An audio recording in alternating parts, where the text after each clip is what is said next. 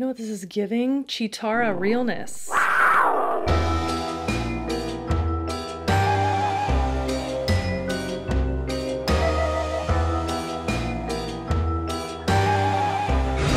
Hi guys, welcome back to another episode of Crue Trime. Crue Trime. Crue Trime! Anybody else watch Big Brother? If you are new here, hello! My name is Sarah, and what I do here is tell you a terrible story to ruin your day and put on my makeup while I do it. Is that a weird combination? We've already decided we like it. It's fine. It's fine. This is fine. So if you do like it, make sure you subscribe to this channel and hit the bell notification so that you never miss one of my terrible stories. One more thing before we get started. Reminder, there is new merch in the merch store. There's also some more merch coming soon. It's the Spoopy Edition shirt. This is the Spoopy Edition pumpkin goblin tee. Isn't it cute? So Tyler designed this for me. I love it so much. This is on like a regular t-shirt, but this is a large, so it's quite large on me. And it's the very soft Bella and Canvas shirts. They're the best. Anyways, all this stuff is linked down in the description box, so go check it out. It's almost Halloween, and I haven't done any spooky looks this season. I know I'm the worst. But you know, it's kind of hard to like weave in an elaborate costume look when I'm telling a terrible story about the most terrible, awful things that can happen to a person while I'm making myself into a Frankenstein. But I simply cannot let the season pass by without doing something. So today's video is less about one particular thing and more so about a very spooky and creepy location. The story today, the Cecil Hotel.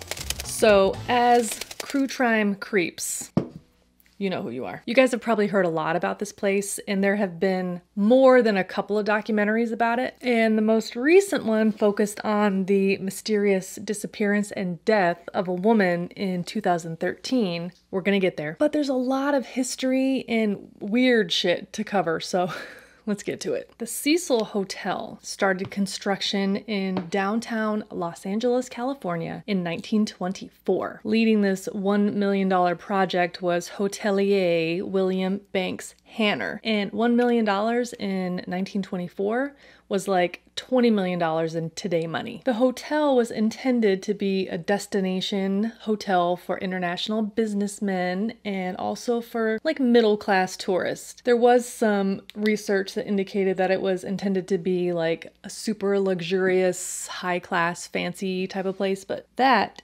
is up for debate, I guess. Well, the reinforced concrete hotel building was designed by Loy Lester Smith in the Beaux Arts style. It featured 14 floors. Hang on. It featured 14 floors, 700 rooms, and a stunning marble lobby, very ornate, stained glass windows, palm trees, opulent staircase, you get it. There was actually quite a boom of fancy hotels going up in LA, and the Cecil was one of the first. So the Cecil was very profitable for the first couple years after it opened, but in 1929, America and the rest of the world fell into the Great Depression. This left many people jobless, homeless, hopeless. This would lead to many sensational and tragic events that followed at the hotel, and it would change the perspective and the perception of the hotel forever. Okay, so the hotel opened in 1924, but within 5 years, the world had fallen into economic collapse. So what had begun as a promising, budget-friendly hotel pretty quickly transitioned into a fancy flophouse. Nobody had money for vacations. But the Cecil still had to pay their bills until the hospitality industry bounced back, so they got creative. So they cut their nightly rates, they offered long-term stay options, and they adopted a hostel style setup where tenants had single rooms but shared bathrooms with other guests. Sounds like a nightmare. By 1927, the rooms with a shared bathroom cost $1.50 per night. Rooms with a private toilet cost $2 a night, and rooms with a private bath cost $2.50 per night. With so many people out of work, the downtown area near the hotel quickly deteriorated and became overrun with transients and unhoused people. We now know it as Well, unemployment only got worse as the years went on, and at the height of the Great Depression in 1933, 25% of the nation's work population was unemployed. I mean, that's almost 13 million people. So the Cecil Hotel was an affordable option for people that were struggling to get by. But it also became a magnet for those who would take advantage of the cheap rates and the built-in clientele. So it became a notorious hotspot for shady business, criminal activity, lots of drugs. So, not a great start for the hotel. Things really only got worse. The first death at the Cecil Hotel came only 2 years after it opened.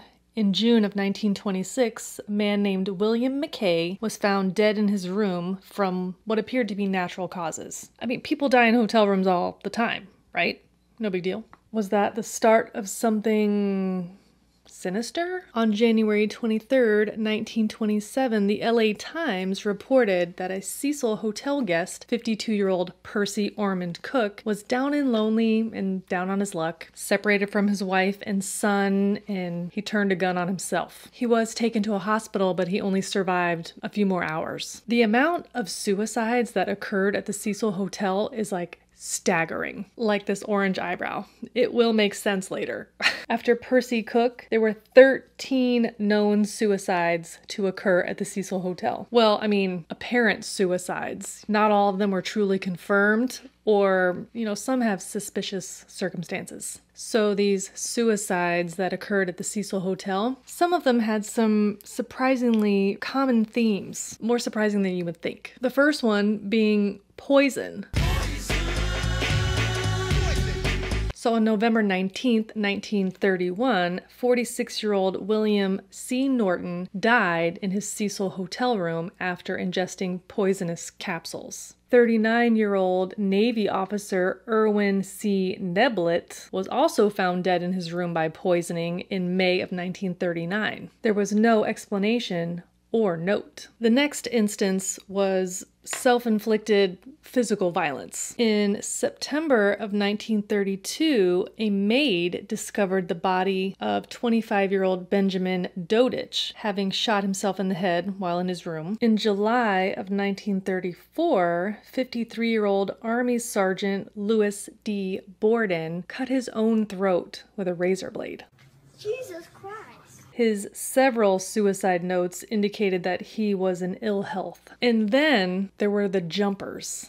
Grace E. Magro fell from a 9th floor window in March of 1937. Her fall was actually broken by telephone wires, on the way down, and they were all kind of tangled around her body. So we're kind of squinting at that one. Was she pushed or did she leap? In November of 1947, 35-year-old Robert Smith fell from a 7th floor window. On October 22nd, 1954, 55-year-old Helen Gurney jumped from a 7th floor window, landing on top of the Cecil Hotel's marquee. 50-year-old Julia Frances Moore jumped from her 8th floor room window on February 11th, 1962. On October 12th of 1962, 27-year-old Pauline Otten leapt from a window in her 9th floor room, and then she landed on a person.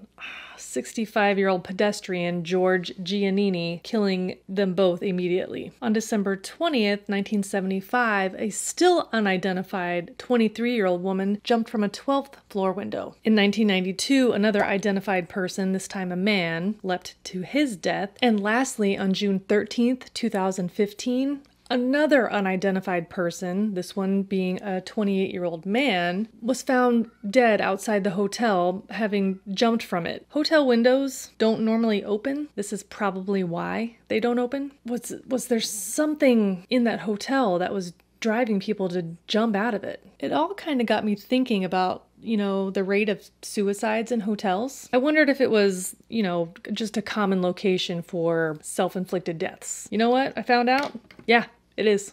Big time. It's 19 times more likely that somebody will do the deed in a hotel room than, some other location. And it's because the chance of avoiding rescue is higher in a hotel because of the privacy, especially when the method is more survivable, like, you know, with drugs or something. It also avoids discovery by a family member, you know, after completion. So then it just makes it some poor hotel maid or staff member. I know. It's awful. Well, this like dark cloud that hung over the Cecil Hotel wasn't just driving people to suicide. There were also multiple murders and mysterious deaths. So Grace Magro's apparent suicide was actually investigated as a possible homicide. Remember, she was the one that, you know, fell on the telephone wires on the way down? Well, her boyfriend, 26-year-old sailor M.W. Madison, was asleep in the room at the time of the occurrence and had no explanation for what happened. That's suspicious. The only person that could corroborate his version of events was the hotel manager. How? On June 4th, 1964, the deceased body of Goldie Osgood was discovered in her room by hotel staff. She had been beaten, raped, and stabbed, and her room had been ransacked. So she was a retired telephone operator. She had no husband or family, and she was a resident there at the Cecil Hotel. Well, Goldie was well known in the building and in the area because she used to always feed the birds in the nearby Pershing Square pigeons. It's actually very sweet. Found right near her body was an LA Dodgers baseball cap that she always would wear and a paper sack filled with bird seeds. So that kind of means that her attacker might have been waiting in her room to ambush her when she returned. And witnesses told police that they had seen her just moments before her body was found. An arrest was actually made in connection with Goldie's murder.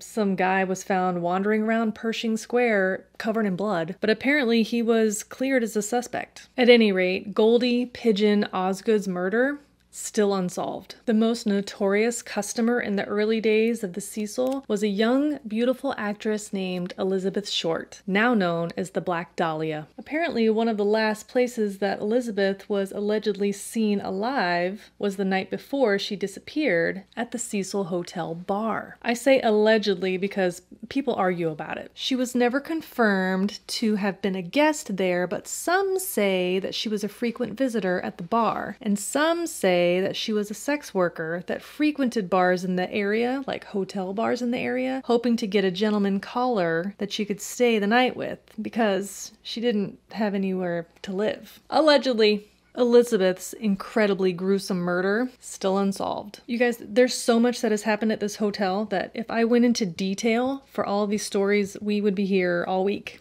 Let me know if you want me to deep dive into any of these particular stories. The most famous or infamous Cecil Hotel guests were none other than serial killers Richard Ramirez and Jack Unterweger. Richard Ramirez, aka the Night Stalker, lived quietly in the Cecil Hotel during the height of his Los Angeles murder spree from June 1984 to August 1985. Now, it's not clear whether he killed anyone at the Cecil or if this was just a safe place for him to sleep, but Richard Ramirez lived on the 14th floor and he was seen by other residents discarding his bloody clothes in the hotel dumpster and then sauntering up to his room in his underwears.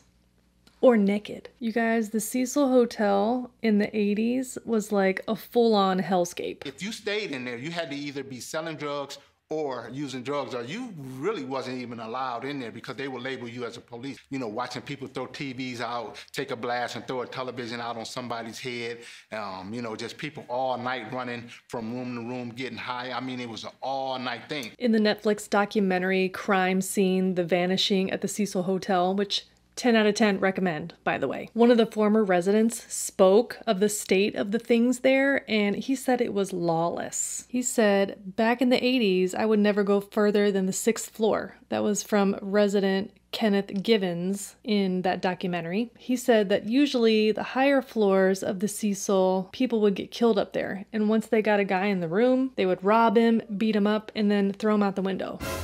So if you didn't watch yourself, you might come flying out of there with no wings. Los Angeles historian Kim Cooper said in that documentary that the presence of Richard Ramirez at the Cecil tells you a lot about the kind of place it was. Well, the Night Stalker wasn't the only serial killer to take up residence at the Cecil Hotel. Jack Unterweger, an Austrian journalist, stayed at the Cecil while on assignment in America in 1991. A little bit of backstory on our friend Jack. He had actually been convicted of murdering a young woman back in 1974 and gone to prison in Austria. But while serving his sentence, he wrote a lot. He gained some notoriety, and it was somehow received as like evidence of rehabilitation. But after serving the court-mandated 15-year minimum, he was released in 1990. Shocker, he got right back into murdering. He killed another 8 sex workers in Europe. He strangled them with their own bras. Can you imagine? Also, that was the exact same way that he killed the other one, the first one. Well, he had come to LA on a writing assignment, and guess what he did while he was in town? No surprise, he immediately went on a murder spree, killing 3 more sex workers. Let me know if you want me to cover that case, because it's infuriating. Don't get me started. Don't get me started. Don't even get me started. In the early 2000s, real estate developers purchased and renovated the hotel's lobby and common areas, and then sold the property. It was rebranded as Stay on Main, and the building was divided into 3 separate uses. Floors 2 and 3 were long-term, low-income tenants. Floors 4 through 6 was like a budget hostel for young tourists, and then the remaining top floors were the Cecil Hotel. So the case that you're likely the most familiar with is the 2013 disappearance of the Canadian student Elisa Lam. Elisa was reported missing on January 31st, 2013. She had been scheduled to check out of the Cecil Hotel and then leave to head up to Santa Cruz, but she never showed up. So the hotel was searched as best as they could. You know, they couldn't really go into every room and space without warrants and all that. They brought in canines. They reviewed all available security footage, and she was seen in one of the hotel elevators on January 31st acting, you know, kind of weird. What I mean is, like, she was making odd gestures, pressing every button on the elevator panel, poking her head out like somebody was following her, or like she was running from someone. It's all very creepy, actually. So some people say that maybe she was being pursued by someone, you know, chased, or some people say that she was on drugs, or some people say that she was having a psychotic episode. We don't know. Meanwhile, residents and guests at the hotel started complaining about their water having a strange color or smell. And the water was quite discolored. It was like a dark color, it had like a brown tint to it. So a maintenance worker went up to the roof to examine the hotel's water tanks. He found Elisa's nude, bloated, decomposed body floating inside of it. We were brushing our teeth using that water. We were showering in that water. We did drink the water. I mean, like, floating inside this water tank that supplied water to guests' rooms, kitchen, coffee shop. Well, Lisa's death was ruled an accidental drowning with bipolar disorder as a significant factor. Elisa had suffered from mental illness for many years, and there were no other signs of foul play. Right, but then why would she go up to a locked rooftop area and then climb inside a relatively small water tower? I mean, who knows? So the Cecil Hotel, as you may have guessed, was one of the inspirations for season 5 of American Horror Story, you know, starring the Lady Gaga. What brings you to the Cortez? I mean, most obviously the Hotel Cortez was like Art Deco style, and it featured the Black Dahlia and Richard Ramirez as guests. Property was sold again in 2014 to a development company from New York City. There were plans to totally gut the hotel and turn it into like an upscale boutique condo combo situation, but it seems like that plan fell through. In 2017, the property was declared a historic cultural landmark by the Los Angeles City Council, and it became part of the Skid Row Housing Trust, converting it into subsidized housing. Sadly, the LA Times ran a story just a few months ago that the building seems to be in the same lawless condition, dump, that it always was. Mold in the rooms, non-functioning elevators, trash in the hallways, and mice and roaches scurrying around every corner. Ugh. Some people say that there's a curse on the Cecil Hotel and that it's severely haunted, with it being featured on the Discovery Plus show Ghost Adventures. Should I just color in that bottom lip? Does this look ridiculous? Content creator Peet Montzingo on YouTube and TikTok has made some videos that feature eerie and unexplainable activity at the Cecil Hotel. Things like lights turning on, curtains moving, doors opening and closing, and nobody's there. He's even captured what appears to be apparitions. In the hotel, there was an old man smoking a cigarette staring at me. So I decided to run to the other side of my apartment to see if his head were to follow me, and it did. So he was looking at me. Hotel Cecil hasn't even been open for years. It's like practically boarded up right now. He even managed to gain access to the inside of the building to film, and he claims that the vibes inside are just, you know, bad. And they get worse as you go up. Former hotel manager Amy Price claims that the hotel has seen more than 80 deaths. That includes suicides, homicides, overdose, unknown. I never got used to that. Never got used to that. With that many deaths in one place, it can't be a coincidence. Maybe it really is just a place of darkness and evil. And that is the story of the Cecil Hotel. Okay, so I know this one was a little wild, but you know, it's spoopy season and I wanted to get a little spoopy just for you. This lip is supposed to be, I don't know, fun. I don't know if it is. I think I look crazy. Do I look crazy? Don't forget to pick up your very own spoopy season edition shirt. You can get this in a zip up hoodie. It's all linked down below in the merch shop. Thank you so much for hanging out today and for watching this video. I really appreciate it. If you want to see more videos like this one, then consider subscribing to this channel before you leave today. I upload new videos here on YouTube every week, and you can follow me everywhere on all the socials. That is it for now. I will catch you next time in the next video. Bye! Keep messing up. This did not go the way I planned. I don't know what I'm doing. I am out of my mind. Nothing like painting the inside of your nostrils, am I right? Weird. Do I look insane? Yeah. This is gonna be real fun to remove later. How's this looking? Familiar? No, that looks so bad. Appearance of... You guys, I've been reading the Britney Spears book and it's infuriating. Is that a Crue Trime?